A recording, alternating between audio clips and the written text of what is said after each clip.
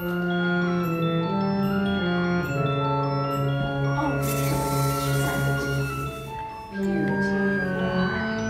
should have seen it. All those fair folks in Trenton's praises, cursing your name, declaring a national holiday. Holiday! My blow. It's the day my brother tried to gun free, that's all. The day he stole mine. To think, his very own flesh and blood, he double-crossed his very own sister, casting you into exile and a life of shame and unceasing solitude in the shadowy depths of the Serpentine Sea. All right, don't blow your fuses, boys. It should have been mine. All mine.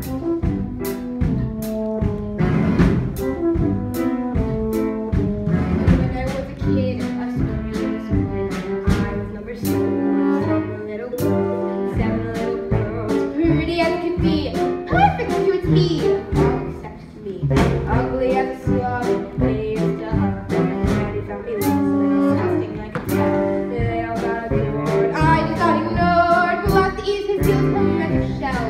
That used to belong to my papa spider. All the little hexes and spells by little sea snakes. The perfect gift for a dangerously unstable child. Most of all, Daddy loved one sister, so feminine, so brushed, so fine. And I watched as he hugged and kissed her, and I hated her guts from the bottom of mine. Daddy's little angel, Daddy's little sweet, Daddy's little relief. She was spice and everything nice, and I dreamed and I seen how to put her on nice. Daddy's little angel, how could I compete with a girl so heaven sent? Just one fell from the shell and up to heaven she went.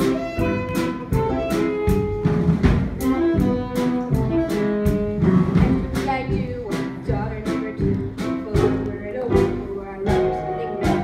Daughter 3 and 4, wasn't on the shore. Sadly 5 and 6 were never found. Hello? And it didn't take my father who loved me, but it didn't bring me down. Oh no, sad when Dad stepped very leave. So true. No sisters in line above me. I inherited